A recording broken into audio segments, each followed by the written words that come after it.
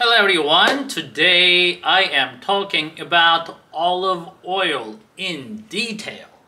Now we have been talking about do this, do that, eat olive oil all the time, and we never really dig into it or dove deeper into it. And today we are going to talk about the benefits of olive oil. I am Dr. Ahmet Ergin. I'm an endocrinologist, a diabetes expert, and a diabetes educator. So, are you ready? Let's get started. Alright guys, so basically you can put olive oil into everything, but what type of olive oil you're using matters. Extra virgin olive oil is the way to go because the least processed, the less processed it is, the more antioxidants, the more anti-inflammation will be within that olive oil. So what you can do with this, you can basically put on any salad or any even food. Anytime you feel like, oh, that food doesn't taste good, you want some fat on your food, put olive oil on it. There's really no harm unless you are using too much of it. I wouldn't use olive oil more than 4 or 5 tablespoons a day, but cooking with olive oil without using high heat, because that destroys the antioxidant features. But adding olive oil to your food definitely will help, will give you tremendous benefits. Let's talk about them. So olive oil helps diabetes. Duh, it's a diabetes channel, right? So it helps diabetes. There is a substance in olive oil, it's called oleuropein. And that substance directly tells your pancreas, the beta cells, to make insulin. Wait a minute! You're gonna be like, wait a minute, I thought the carbohydrates are the one that causes the insulin release, right? I don't know.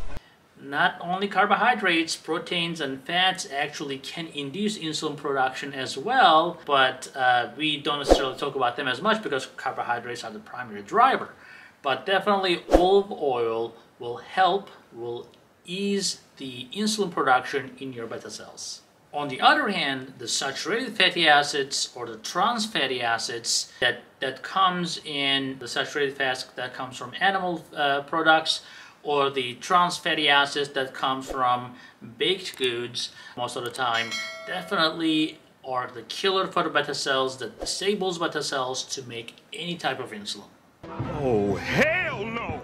So, another benefit of olive oil is the cardiovascular protection. Now, olive oil will protect you from heart disease. How? It is a monounsaturated fatty acids. When you replace your saturated fatty acids with the monounsaturated fatty acids, in this case the olive oil, you are getting tremendous benefit. Number one, your LDL will go down drastically. If you are looking for a food item that can help reduce your bad cholesterol, use olive oil. It will also increase your HDL. So as a result, all around, a good fat for your heart. Hey, that's pretty good.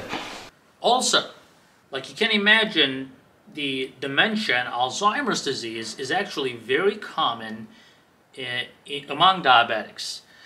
Again, that's because of the oxidative damage, and there is this tau protein, TAU protein accumulation happens in Alzheimer's and in some dementia types as well, and olive oil actually prevents that.